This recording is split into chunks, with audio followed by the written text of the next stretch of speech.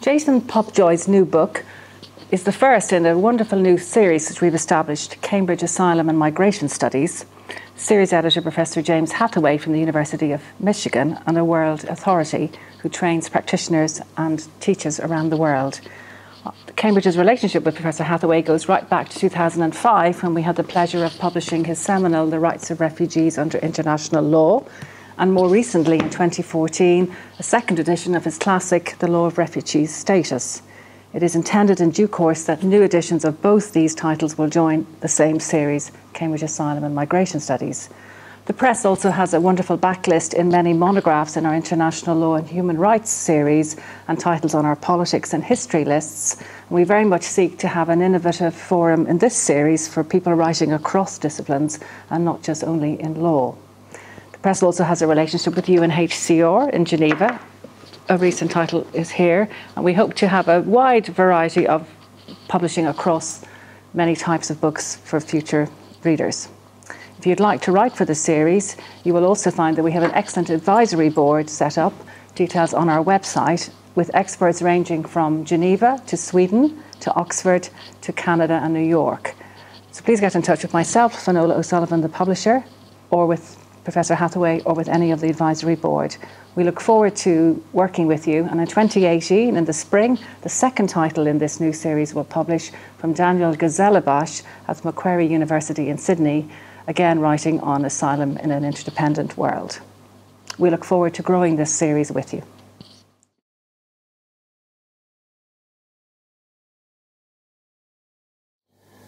My name is Jason Pobjoy. I'm a practicing barrister at Blackstone Chambers in London and a research associate at the Refugee Study Centre at the University of Oxford, and I'm the author of The Child in International Refugee Law, published by Cambridge University Press. The book started its life as a doctorate at the University of Cambridge, and at that stage I'd done quite a lot of work both on children's rights and international refugee law.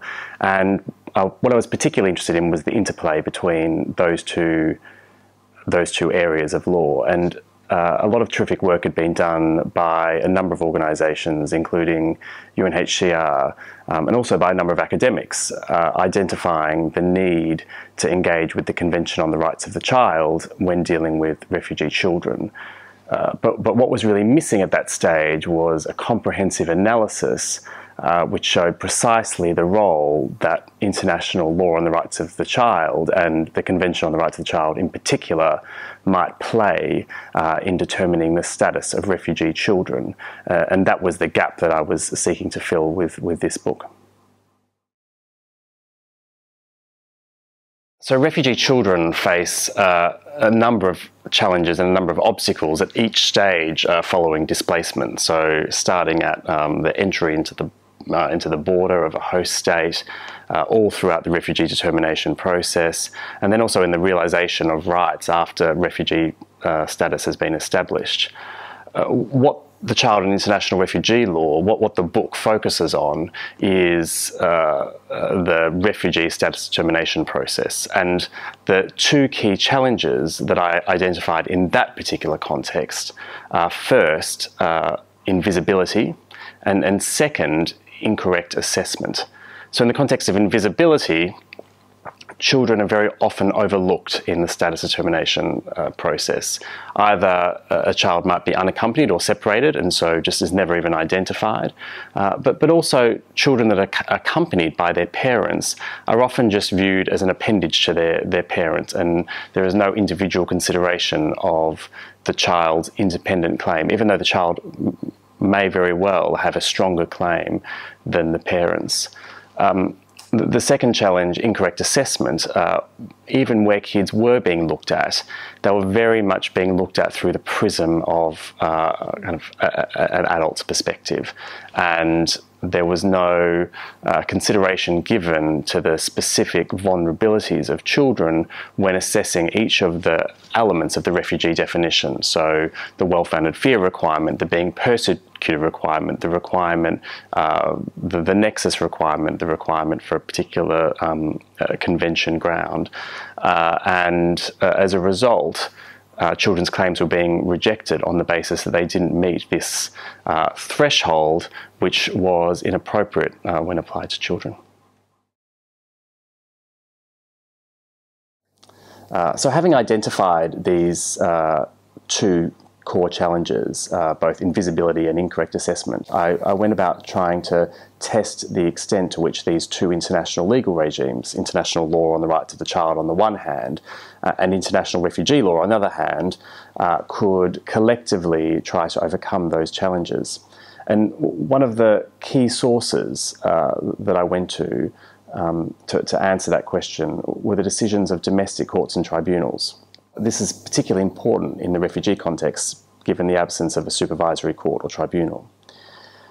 And I spent over a year collating and indexing over 2,500 decisions involving refugee children, predominantly from Canada, the United Kingdom, the United States, Australia and New Zealand, from all levels, whether it be the original tribunal decisions up to the ultimate appellate court decisions. And these cases were all indexed, coded, and what I identified was that there was this, still very nascent and somewhat fractured, but there was this body of case law which was starting to engage with the Convention on the Rights of the Child in the context of refugee claims. So the book is really targeted at anybody interested in issues facing refugee children, and also very much anyone working with refugee children. I'm a practicing barrister. I do a lot of work in the refugee area, and in particular cases involving refugee children. And so in designing the research questions and the methodology, and also the way that the book is structured, I very much had in mind trying to make it as useful as possible for immigration practitioners. In many cases involving refugee children, the Convention on the Rights of the Child will have a critical role to play in enhancing the protection to be afforded to that child, whether that be in securing procedural guarantees for the child, in acting as an interpretive aid in interpreting the various elements of the refugee definition, or providing an independent source of protection outside the refugee framework, the International Refugee Framework. And it's only by engaging with both international refugee law and international law on the rights of the child, it's only by engaging with these mutually reinforcing regimes that a child will get the protection to which they're entitled to under international refugee law, and which they so desperately need.